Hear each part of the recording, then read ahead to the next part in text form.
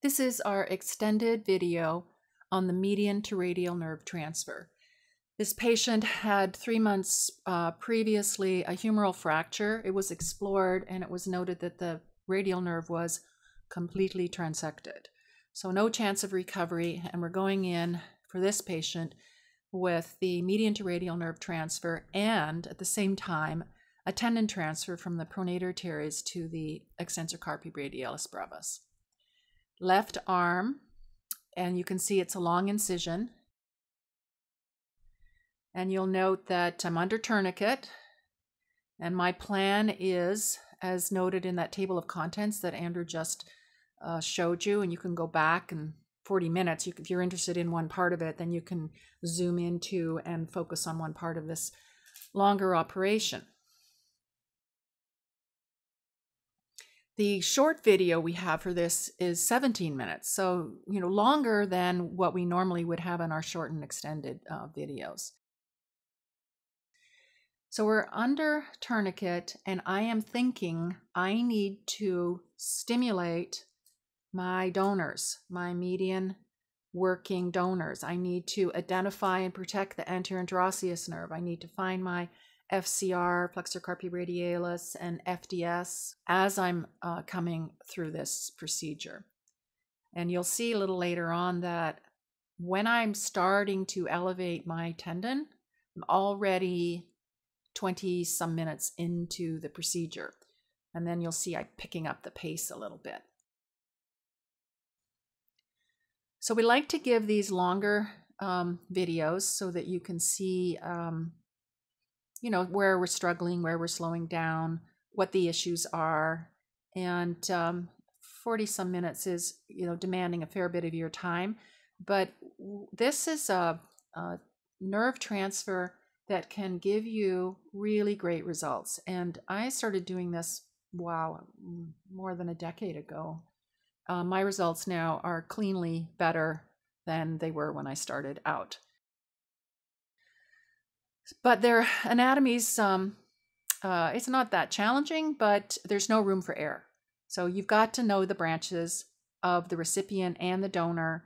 And we actually would grade this as a 4-star challenging nerve transfer. What you'll get with this nerve transfer, though, is a potential for independent, beautiful, fluid, finger and thumb extension. And you can't get that when you're taking a single tendon, for example, flexor carpi radialis, to the tendon for finger extension. I try to encourage patients, if they have reasonable passive range of movement, to have the tendon transfer done at the same time as the nerve transfer for wrist extension. So ECRB tendon transfer from pronator teres. So the cephalic vein is above. The nerve adjacent to that will be the lateral antebrachiocutaneous nerve, and you'll see that in a bit. And I'll sometimes take the lateral antebrachiocutaneous nerve end to end to the radial sensory nerve to get some sensation back on the dorsum of the hand. In this case, I am going to take the radial sensory nerve and put it end to side to the median nerve. Maybe not quite as robust sensation as with an end to end, but I take advantage of leaving all of the LABC innervation intact. Now, the first step in this procedure is I have to find the tendon of the pronator teres. And to do that, I look for 2 structures, the radial artery, which you can see coming up here, and then just lateral to that or radial to that, the radial sensory nerve. And you can see the radial sensory nerve coming into view here. And between those 2 structures, that's where you're going to find the pronator teres tendon. And if you don't follow those 2 rules, it can be a struggle trying to find out where that pronator teres is. And when you're trying to do this dissection fairly promptly, so you can do your stimulation of the donor, your time is really valuable. The second point here is that I'm now going to extend, this is where the timing comes in. If we're not doing the tendon transfer, I just step lengthen the tendon of the superficial head of the pronator teres. That doesn't take any time at all. But if I'm going to move the pronator teres tendon up and over to the extensor carpi radialis brevis tendon, then I need to extend the tendon of the superficial head of the pronator teres along the periosteum of the radius and elevate that periosteal extension, and that takes time. I want to be able to stimulate within 30, 35 minutes, 40 minutes at the latest, and I really got to hoof it in order to be able to elevate that extension of the pronator teres and then reflect the pronator teres back. You're not going to be easily find the median nerve proximally unless you do release this tension on that pronator teres. So I'm extending my incision here so I can get a longer run on that extension of the periosteum from the tendon of the pronator teres. You may think she's going too far distal. She doesn't need to go that far. Just, end your extension on that periosteal extension of the pronator teres tendon. But later when you see me putting that pronator teres tendon over to ECRB, just sort of observe and see if you really think I have too much periosteal extension. I don't think I do. And there is going to be variability in where you're going to find the tendon meeting the muscle of ECRB. So you don't want to be in a situation where you can't get a nice weave of the pronator teres tendon into the ECRB. Hence, I like to go long and have a nice long extension of the pronator teres tendon.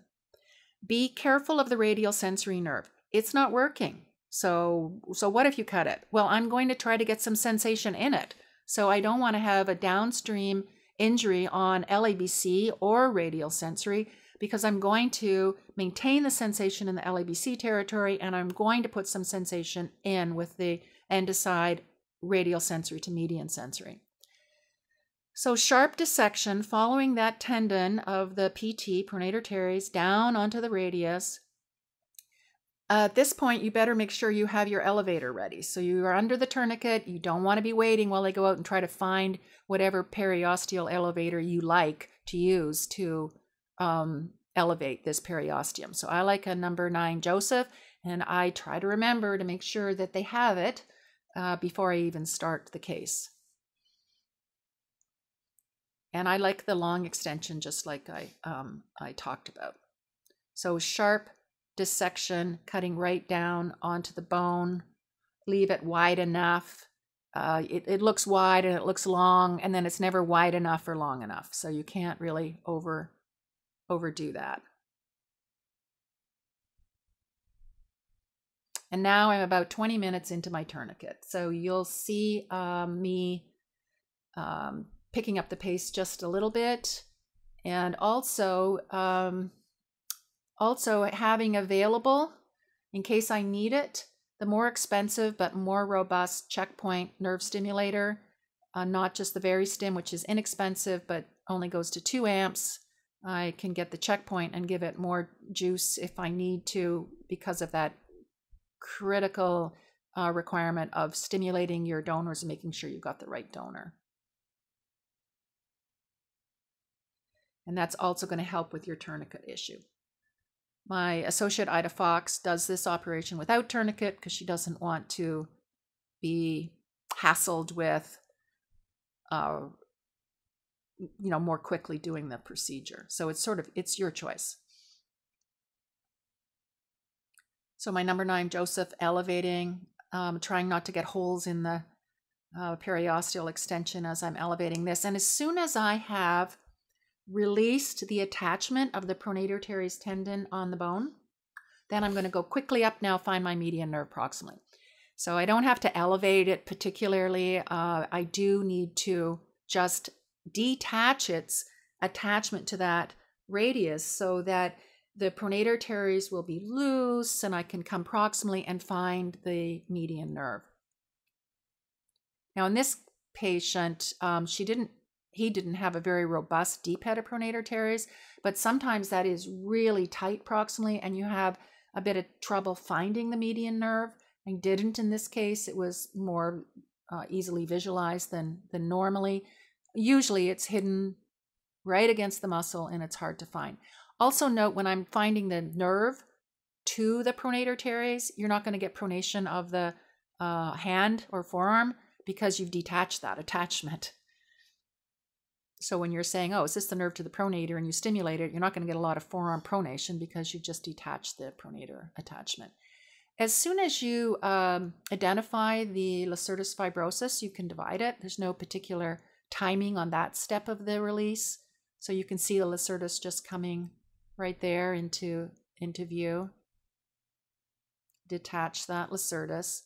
And now I need my median nerve. And I stay on the muscle, and I stay medial to the vessels. So don't start dissecting in the vessels. Just push them over radially or laterally and hug the flexor pronator muscle, and that's where you're going to find your median nerve. Got to stay true to that step, or you'll waste time. So you'll see all the vessels and you see the muscle, and you won't see the median nerve, and it's frustrating, but just stick to being medial to the vessels, stay on the muscle, and your median nerve will show itself. And there's the median nerve coming into view. Not much of a deep pronator on this patient. Now, the first nerve you're going to see is the nerve to the pronator, and you can stimulate that nerve and you'll see the muscle contract, but you're not going to see the robust pronation because you have detached the pronator. The deep head of the pronator will be to the upper right-hand part of the screen, adjacent, right in there where the pickups are, just touching. So that's where you'll find the deep head. Now, at this point, you don't see any of your donor branches. There's your nerve to the pronator, just above my scissors. And there's a little branch there. Let's try to protect that. Separate the pronator nerve from the little vessel, divide the vessel. I use hemoclips because it's faster, and I am wanting, as I've said a few times, I need to remember I've got to stimulate. Now, if you're too late and you're not getting a stim, then you've got to let the tourniquet down, give it a rest of 15 or 20 minutes, and then you should be able to stimulate. But there was a paper by Larry Hurst from London, Ontario, which said that after 50 minutes of ischemia, you may not be able to stimulate even for 24 hours. That's rare, but it's a problem if you're not really familiar with this procedure. There's a little tendon band there. I don't know if that's the deep head of the pronator or superficialis. One or the other, it's going to go later. And you can see it coming off in a sort of a V from that superficial pronator teres.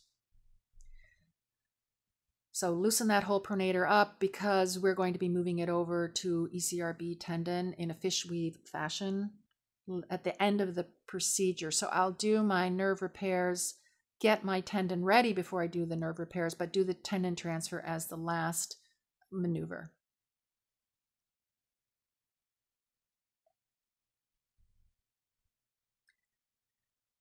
Now, you have to do this. You've got to identify the median nerve into the forearm, or you're not going to find your branches. And you'll be doing some ridiculous internal dissection of the median nerve, and you're not even going to find them then. So there's a pronator branch there. And once you reflect and divide the attachment of the deep head of the pronator, and elevate your superficial pronator, and divide any tendinous leading edges of the flexor digitorum sublimis, then your donor median branches are just going to display themselves. So there's the superficialis arch. Tendinous arch, will be releasing that for sure. These branches of the median nerve are pre-dissected. You don't have to dissect them. There's no intraneural necessary dissection. And here's how it works. The first one that you're going to see deep and ulnar is FCR. If there is a palmaris longus, it'll be with it. So just under my finger there, there's the FCR. If there is a palmaris longus, you can neuralize that fascicle separate from FCR and leave the palmaris longus. These crossing vessels I am going to take. And again, I'll use hemoclips. You can use ties, but Hemoclips for me are faster. When I'm putting the hemoclips on, I make sure that there's a good distance between the two clips so that I'm not going to have a clip fall off because I don't have enough tissue distal to that clip, and then you'll get oozing and bleeding, which is time-consuming and annoying. And then you're buzzing near your nerves. Now, the branch that comes off just right there, just radial, is the anterior interosseous nerve. So that is definitely not a donor. Your donors are all coming off ulnar. If you look at some of the original drawings that Andrew and I did like a decade ago, we've got the branches scrambled. We would get the right branch because we would stimulate, but we just didn't really totally own this anatomy. I can do this transfer without nerve stimulation because I know what the branches are.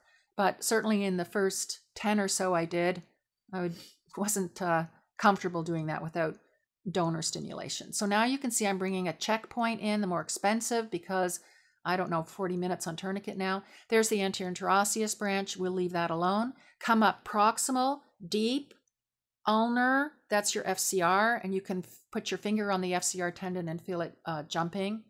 There's your wrist flexing, that's FCR, no finger movement there. Now come distal, and there's one FDS branch. And note that's mostly long and ring.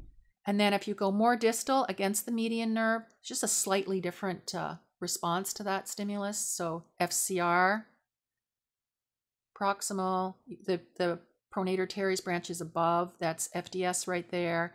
AIN, radial or lateral, and then the distal FDS branch. And then there's a little bit of median intrinsic on the radial side to the thenars on that median nerve. Now that distal FDS branch, I'm not taking it in my transfer. The proximal FDS I am taking. Okay, good. And now I can relax a little bit because I have my donor set up. And now you'll see that my pace of surgery is a little bit slower. Now I am going to my recipient. My recipient is radial sensory, end-to-side to median, extensor carpi radialis brevis, end-to-end to the FDS, and posterior interosseous nerve, end-to-end to FCR. I take a pen and I write that little recipe on the OR sheets beside me because I want the synergy of the FCR to PIN and FDS to ECRB. All right, now I've got the radial sensory nerve and I'm looking for the nerve to the ECRB. It's smaller than the radial sensory nerve and it's parallel to the radial sensory nerve.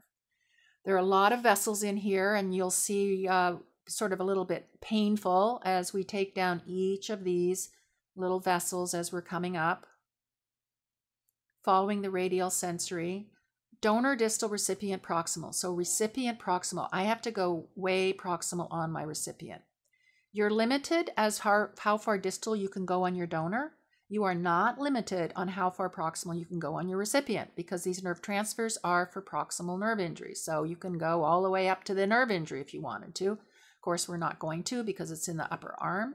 But I find that if you go right up to the antecubital fossa, and you can see a little zig, Brunner zig across that elbow area, and then use down curves to really pull up and pull down on the nerve, up on the soft tissue. That will give you exactly the amount of recipient nerve you need if you go as far distal as you can on the donor nerve. And the overlap between the proximal end of the recipient and the distal end of the donor is 6 or 7 centimeters on this transfer. And it's because it has to go across the forearm and maybe under or over the vessels. And see that distance between the two clips? Make it too close together, and then you're slowing yourself down as well because it'll fall off, it'll bleed, and then you'll have to deal with that. Now I'm releasing this fascia over the brachioradialis muscle so that I can get better proximal retraction so I can get my recipient proximal story. And I am many times during all of these nerve transfers, I'm saying donor, distal, recipient, proximal. Imagine if you did the opposite. That is not good. That would mean you need a nerve graft. Nerve transfers are to replace nerve grafts. There's ECRB coming up. It's a little smaller than the, well, it's quite a bit smaller than the radial sensory nerve, but it's parallel to the radial sensory nerve. By doing the woven pulver taft fish weave into the tendon of ECRB and also innervating it, I'm hoping to get stronger wrist extension with the addition of that nerve transfer. So I don't do an end-to-end tendon transfer from pronator teres to ECRB. I do a fish weave pulver taft repair.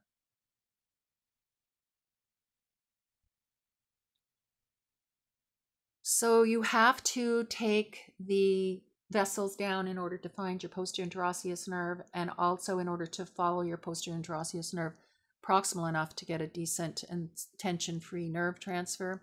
And the PIN, unlike the radial sensory and the ECRB nerve, which are parallel to each other, goes off obliquely, heading over towards the ulnar side of the forearm. I want to decompress the posterior interosseous nerve completely, because when my nerves are regenerating from the median nerve into the PIN, I don't want them being slowed down at a tight spot by the tendon of the ECRB or the tendinous leading edge of the superficial head of the supinator, aka arcata froche. The other thing that I'll be looking for in here is that little nerve to the supinator muscle itself, which I won't be reinnervating because I have the biceps doing the supination, and I don't want to waste precious median nerve motor fibers in that little supinator. Also makes my match between the FCR and the PIN more satisfying, equal size match. Now you're retracting the tissue to identify the leading edge of the ECRB. There's the ECRB nerve, smaller than the radial sensory, but parallel to it. ECRB, there it is, 2 branches. And then more dorsal, the PIN. I'm going to put a vessel loop around the radial sensory, a vessel loop around the ECRB, and a vessel loop around the PIN.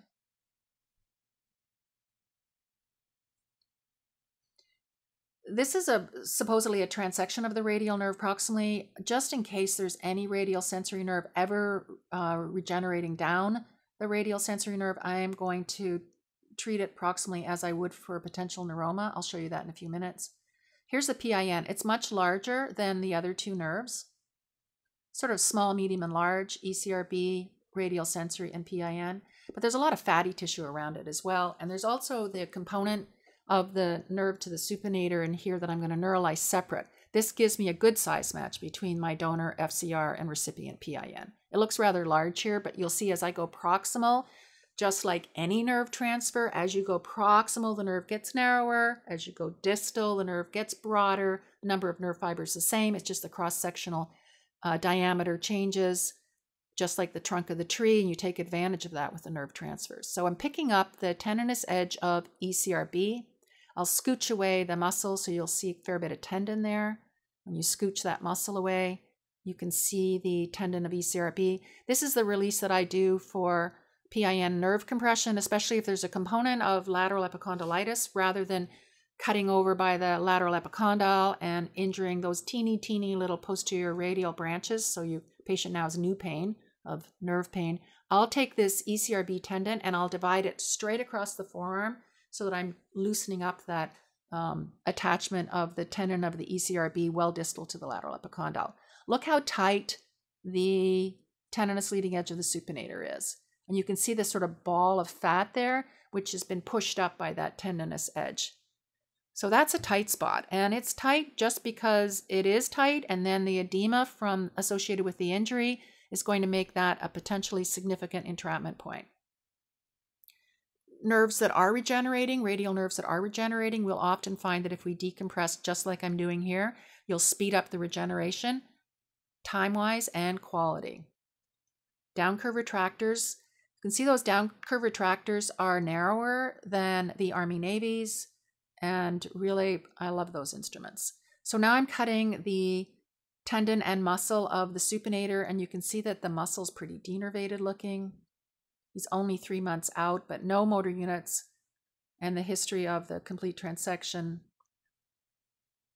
There's the nerve to the supinator. So PIN, and then just below it, the nerve to the supinator. I'm going to neuralize that away. And there's our setup: PIN, ECRB, radial sensory. Now I've got to do some work to get proximal on the recipient. Donor distal, recipient proximal. So now this part of the operation is all about recipient proximal. And I'm working on this. You can see my head will get in the way because I'm looking up, getting more retraction from my assistant to toe in, haul up there.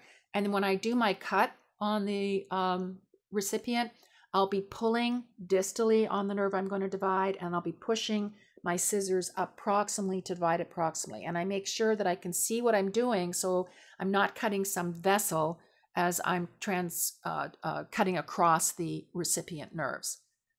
That would really slow you down because you'd have to go up there and open it up probably more proximally to get hemostasis. So pulling distal, please pull distal on that vessel loop. Please toe in proximal on the retractors, and then my job is to push those scissors up, seeing the tips of my scissors. So I am really working hard for recipient proximal.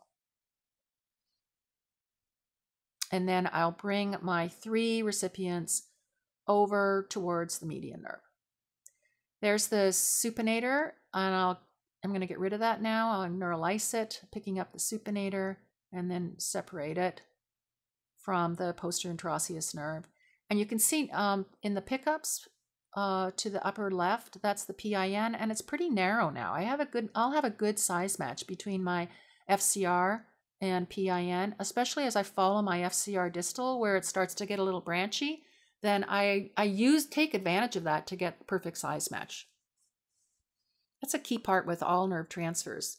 Go distal on that donor for size match and tension. Radial sensory divided. Now this is the maneuver. You can see the hemostat on the proximal radial sensory, 2nd degree injury there to crush it, moves the axonal front proximal, cauterize the distal end, and then turn it around, shove it up proximally underneath the BR so that if there's ever any nerves coming down that radial sensory, it's not going to cause a painful neuroma. All right, that second part of the operation, donor distal. And you can do it either way you want. You can do donor distal or recipient proximal. I guess the first time you do it, you should probably do the donor first, bring it over to your recipient, because if you don't do what I'm doing now, you're going to have tension. And what I'm doing now is I am really working hard to go distal on my donor. I think this is an area where people don't do this, and this operation is not going to work for them because they're going to have tension. Tension on a nerve repair, tension on a graft, tension on a nerve transfer. That's the downfall of all sorts of nerve reconstruction. So I'm opening up that little cute fibrous tunnel in the superficialis towards the FCR, dividing all of that. So I'm following my donor FCR right almost till it hits motor end plates. There's often a teeny little, vessel that goes with the FCR, and I'll use I'm using a little hemoclip here to cross the nerve, and then I'll cut proximal to the hemoclip, and that's so that I don't have to chase oozy little bleeders deep in the muscle at the extremes of my visual dissection. So I'm following it way distal, put a hemoclip on, and then divide proximal to that. When I bring my FCR over towards my PIN, you'll see how broad the size of that FCR donor is now that I followed it out into the distal branches. It's like the tree in the park. The trunk's narrow and the branches are wide, and you can take advantage of that beautiful anatomy to get your perfect size match. Now I'm following the FDS. So this is the proximal FDS. There's 2 FDS branches. This is the proximal one. But again, as it goes distal, it starts to branch. And you'll see in this dissection, I'm thinking, well, maybe I just need the one branch of that proximal FDS. That looks pretty good. And there's the second, more distal branch. But I end up taking the entire proximal FDS branch to put into my ECRB. Because as I get the terminal slush off of that. It's too small. I don't have a good size match. FCR over to PIN, and now I am following my FDS to get a nice size match on my FDS. There's the 2 branches. I'll try with the 1. Well, those 2 branches are actually the division from the first branch. And look at the size difference there. Isn't that interesting? So if you follow back up on that FDS branch and neuralize it off the median nerve, it becomes very small. And then it branches out like crazy. So the idea of issues with size match on nerve transfers is just not going distal enough or proximal enough, that you can get whatever size match you want. So here I am separating out the different terminal branches of that first FDS branch. You can see the little hemoclips there, because otherwise you'll get some oozy issue with those little veins. And I'm bringing that half of the first FDS over towards my ECRB, and you'll see I don't have enough firepower there. I'm going to take the whole thing in a minute. It looks all right, but when I clean it off, it's not good enough. Radial sensory. Let's take down that tendinous edge here, because I don't want anything compressing my median nerve. And I'll put my radial sensory to the side of the median nerve. There's FDS coming over to ECRB. And this is when I find out I don't like the size match here, because if I clean that slushy fatty tissue off, it's too small. So initially that looks good, but I'm going to come back and take that second branch of the first branch of the FDS, and you can see it's kind of holding it anyway, so I'm going to bring that over. I like the synergy of that transfer, and I think you should do that transfer, not the reverse. Tried that early on, a lot of re-education. There's my radial sensory coming to the side of the median nerve, and I'm putting it on the top of the median nerve because on either side of the median nerve, there's going to be some motor.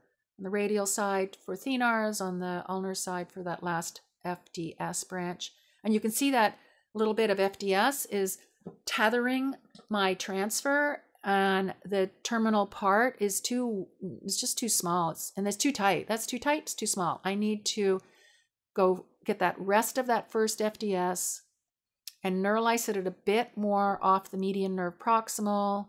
Be careful of those little vessels. Use your hemoclip, or you're going to be spending time chasing the little veins.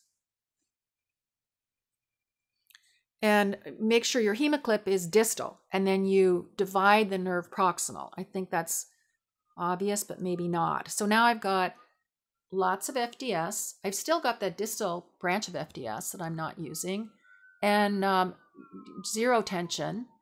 I'll show you the picture with the transfers above those vessels, but sometimes I'll take the transfer below it, depending on tension issues. I've worked really hard donor distal recipient proximal, and this repair is perfect. If you don't work hard donor distal recipient proximal, if you're not willing to do that, please do not do this nerve transfer. Or if you don't do that, don't call me up and say the nerve transfer didn't work. I can tell you right now it won't work if you don't have a lot of redundancy on the donor recipient. This is the entrapment point that Wartenberg described between the brachioradialis and ECRL compressing the radial sensory nerve. So I'm going to innervate the radial sensory nerve, and I don't want it going through an entrapment point.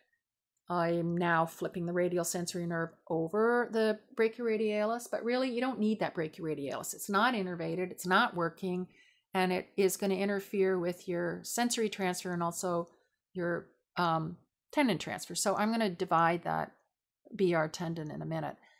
Here's my donor tendon, and now I'm looking for ECRB. And you'll be able to see here what you think of my redundancy of tendon extension on the pronator teres. I'll do this is cutting the BR tendon here. You can see the radial sensory is looping over it, and then I've got to take my PT tendon over to ECRB. So I would just get rid of your BR tendon. I do the nerve repairs with 9-0 micro and then some Tacile. I have zero tension on my repairs. There's BR tendon going. And I open up widely the epiperineurum on the median nerve for that radial sensory to the side of the median nerve. So with that hard work to extend the tendon of the pronator teres, I don't think I have too much extra periosteal extension. Now, this fellow had a stiff wrist, reasonable enough to do the tendon transfer at the same time, but I pushed that wrist into the maximum extension. I'll use this tendon weave instrument. I imagine everybody has one. If you don't, they're great. Little pokey tendon weaver. And then pick up my periosteum and position the first stitch, because the first stitch is going to determine the tension on this tendon transfer. I want it tight. I want the wrist back in extension.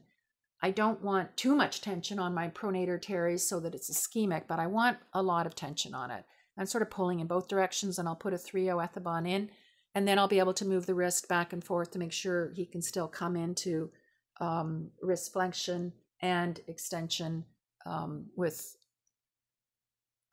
ease. So if you see in the far right of the screen, that's the extent of the periosteum that I have. And I would argue that that's not too much. And if you don't work hard to go distal enough with that pronator teres extension on the periosteum attachment to the radius, then you may not have a successful tendon transfer for wrist extension. The post-operative immobilization of this surgery is determined by the tendon transfer, not the nerve transfer. The nerve transfer, I would just have the patient in a sling for a week. There's no tension on it, but the tendon transfer will be as per tendon transfer protocol. So I position the forearm in pronation to take tension off the tendon transfer, the elbow flexed, and then the wrist in full extension, maybe just a little off full extension with the fingers free. And the whole immobilization period is a month, but I give them some elbow movement at 2 weeks. Well, I shouldn't say I do that. My hand therapist manages the post-operative protocol, of course. And now that I like the tension on that, now I can just do my back and forth weaving it in a few times.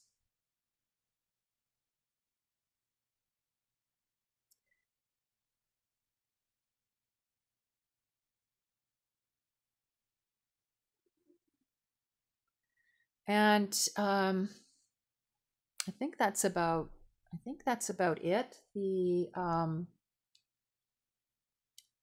immobilization now, as I've described, we'll close it up, and I put Marcaine in the incision. I'll usually put a drain in, making sure that it's far away from my nerve repairs, and a pain pump.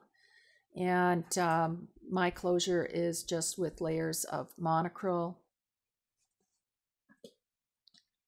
The tendon transfer range of movement is going to be checked again at the end of the procedure, but really the setup is key with that first stitch. And I'm going to take advantage of this tendon transfer to give me some immediate wrist extension, and then I'm going to wait for the nerve transfers to get that thumb and thumb and fingers working well, and also to give me stronger wrist extension with the innervation of ECU and ECRB. So this type of procedure is one that is ideal for a patient that needs the fluidity of the finger extension for their work and is willing to wait the year to get that recovery. By contrast, I probably do 5-to-1 full tendon transfers as per nerve transfers, because the tendon transfers are going to give you a result within just a few months, and you're really going to wait a year to get the beautiful result of independent finger and thumb extension with these nerve transfers. But for someone who has a job that requires that fluidity, nothing beats a great result with this median to radial nerve transfer. This is also, of course, for 4th and 5th degree injuries that are not going to come back. So you're never going to do a nerve transfer for something that's got a possibility of recovery. And there you are. Thanks very much.